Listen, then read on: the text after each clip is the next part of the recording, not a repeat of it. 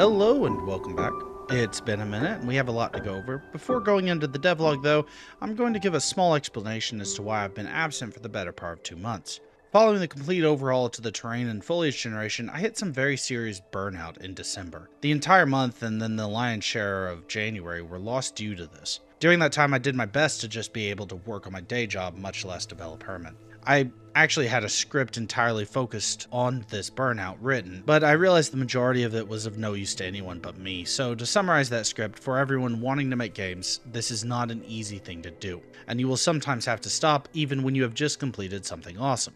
Maybe especially when you have just completed something awesome. Take some time. There is no shame in taking a break. If possible, do so proactively, before you have even completely burnt out. Force yourself away from the project and do other things. It's going to feel terrible, but it's the only way to ensure that in a month or two, you're able to come back and actually get some more work done. And a little note here from my wife. Some tips. Get sunlight regularly and set a timer to drink water or stretch regularly while working, even when you don't want to. Do what work you can from outside or in front of a window. Take vitamins, it really helps with making sure you don't burn out. Taking care of your body will take care of your mind, especially when things are hard. Also, make sure you're eating properly. Now for the actual devlog. These last few months I've been working on 4 major parts: terrain and atmosphere improvements, optimizing the game for running on a SteamDeck, gameplay, and AI enhancements. I started with a round of optimizations on the foliage and managed to get the entirety of the grass execution on the GPU, so that now the only work done on the CPU is updating the reference textures via the terrain generation system. Everything else is handled via GPU, including frustum culling. This allows me to raise the density and number of grass types while simultaneously gaining performance. Following this, I worked on bringing this functionality over to the larger foliage, which ended up being a little bit different, but I was able to eventually implement frustum culling on the larger objects. And with some gracious help from the members of the Godot contribution community, I was able to sort out some of the visual glitches that new system caused. Though I still need to sort out the culling of trees that are between the sun and the player, but behind the player's back, which causes some shadow glitches.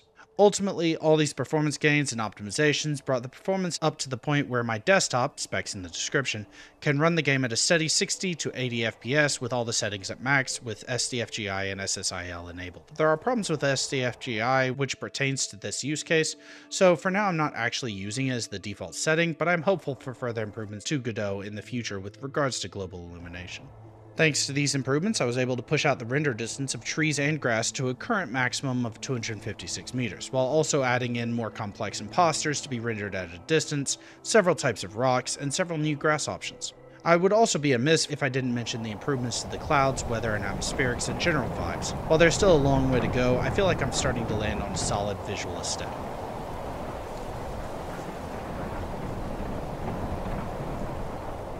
At the urging of a friend, I decided it might be about time to start testing on the lowest spec hardware that I'm planning to release on, the SteamDeck. So I went ahead and purchased the OLED version and have since gotten a build up and running on it. The frame rate was significantly less than ideal, but it forced me to improve pretty much the entire project's performance.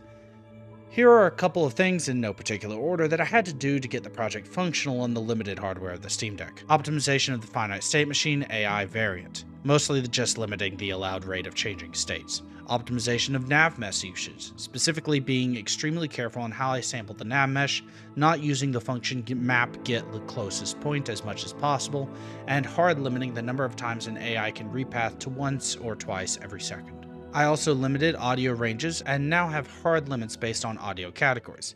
I have an audio handler singleton that the majority of one-shot audio clips go through, and to this I added some limits specifically to AI vocals and footsteps. This means that if a lot of AI are nearby, some of their audio will not actually be executed, but it keeps the CPU usage as low as possible for the audio mixing. I also enforced audio ranges, which lets the CPU ignore audio sources that are too far away to be heard. This is very handy for keeping the usage within reason. Finally, I took all of the settings I had been using for optimizations and implemented them into the settings menu. All sorts of settings can be found here now, like max frame rate, render resolution, upscaling and anti-aliasing options, global illumination settings, cloud and foliage detail, and more. All of these together not only allowed me to get the game playable on the SteamDeck, but it also gave me some insight as to what's actually costing me performance. For example, the grass detail is a fair bit heavier to the GPU than trees. You can push out tree detail load range pretty far on the SteamDeck, but pushing out grass load range or density and the frame rate will crash. With all this, I managed to get the game running at a native resolution with FSR anti-aliasing on the SteamDeck at a stable 30 FPS. Not really ideal, but for right now it's passable. There's still a lot of optimizations to be done, not just for the Steam Deck, but in general. I want to transition all the trees to large chunk-sized imposters handled by a compute shader in the distance. That would cut down on a lot of the imposters currently being rendered, which are not lightweight at all. I would also like to set up another tier of LOD between the high detail trees and the imposters to improve the transition. If I can get those optimizations in, I think I can decrease the overall load of the foliage. I'm not sure by how much, or if it'll be enough for the Steam Deck to maintain the 30 FPS mark while increasing the game complexity, but for right now it's the way forward. This is actually the thing that I've most recently been working on. I needed to implement better melee combat to allow an alternative to the ranged combat, as it was not ideal for some of my playtesters. During this time, I also had to rework the character rig to allow for further iteration. The original rig had some discrepancies between the control rig and the gameplay rig, which I had mostly just swept under the rug up until this point. So I went ahead and reworked the entire humanoid controller, which was a massive rabbit hole of complexity. But now it is fully functional, and more importantly, it can now handle both primary hand weapons, offhand tools and weapons, as well as weapons that take up both hand slots like bows. While this is extremely work in progress, it leaves room for lots of improvements later on down the road, and the stow slots on the body can also be expanded for all sorts of tools and items to be hanging off the player or NPCs. Following this, I was able to implement a proper shield and start work on that gameplay. Right now, all blocks are perfectly absorbing all damage and perfectly reflecting the velocity to the enemy. But in the future, this will be driven by the attributes and skills of your character, combined with a sort of parry system, which will let skilled players get pretty close to a perfect block with proper timing. Thanks to the rework in the rig and the animations, I was also able to implement a very light freeze frame system to emphasize impacts. This combines with a whole bunch of placeholder audio for the AI, resulting in the feeling of fighting being pretty solid. Though right now, if you know what you're doing, you can absolutely destroy most AI using melee, as there's not a lot of cost to using the shield. So I'll be working in basic damage pass-through, depending on your skill level and the damage it's mitigating. This of course can be bypassed by just having perfect timing and getting a parry, but that's later on down the road. Lastly, on the AI side of things, I'm sure you've already noticed the new addition to our bestiary. These creatures are internally just being referred to as hunters, but I'll be getting a proper name for them up and running in the future. Right now, they supply a carnivore to our ecosystem. While their herds do not currently move around since I need to implement their hunting patterns, the individuals will engage anything that comes close to their territory extremely aggressively. The hunters also mark a new type of AI. They are functioning within the same loading and culling system as the antelopes, but they are running a finite state machine for their second-to-second decisions.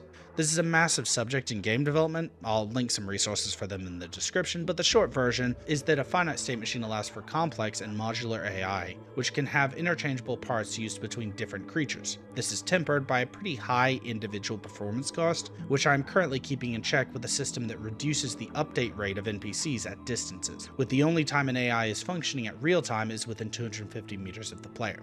If you want more information on this subject, you can find a pinned comment in my previous video. Someone asked about the AI staging system and how it optimizes based off of distance. I went into a lot more detail there than I go into here, just because of time constraints in this video. I didn't want to make the video crazy long, so I didn't go into too much detail on any given subject. So if you want any more detail on it, you can find it there. Now, the hunters are looking pretty good, but they are lacking a couple important things that I'll need to add before moving on. Firstly, the hunter groups do not migrate. I want them to move from place to place, taking into account other groups of hunters and stalking prey like the player or antelopes, as well as taking into account the last time the group fed. They also need to sleep during the night to approximate a proper life cycle. Speaking of which, I also need to implement that for antelopes. Second, the hunters need functionality for handling close quarters combat. Right now they entirely attack at range, and while this isn't the worst, the expenditure of energy is not feasible for hunting. They should open with a jump and maybe do several more during combat, but they should not only ever be doing that attack, as when they are hunting antelopes, the move is meant to close the distance rapidly and kill the creature before it has a chance to run. It's not meant as a consistent combat tool. Third, I want the hunters and everything in my game to see themselves as the most important thing. So if they are taking too much damage or others are dying around them, I want them to just bail. They should always put their own survival above all else. Beyond these, I need a round of polishing, a couple missing animations, injury and close quarters combat animations namely, as well as a whole run through of the audio. Right now via the AI group, the individuals are able to talk to one another, and I want to tie creature callouts to each command and response, so they have that atmosphere of creatures talking to one another. Well, that was quite a lot. If you watched my last video, you'll probably notice the lack of survival mechanics. I tried to implement these and I was genuinely not feeling them, so for now I've shelved them. This doesn't mean I won't ever implement them, I probably will in the future, but I am just going to focus on other things that I find more compelling first. Me and my wife wrote down on a whiteboard a kind of map of a whole bunch of ideas and things we want to be in the game, and then we ranked them. And consistently, NPCs' dialogue and signs of sentient beings in the world were at the top, so following getting melee combat up to the quality I want, I'm going to retask to do that. During that, with any spare time I have, I need to flesh out the items and world assets with proper models, replacing the placeholder items with actual models based on the cultures in the world. I'll also be working on bringing some more variety to the ecosystem in the form of a couple new creatures, which for now, I'll keep secret. Gotta keep something to myself. For now, I think that's it.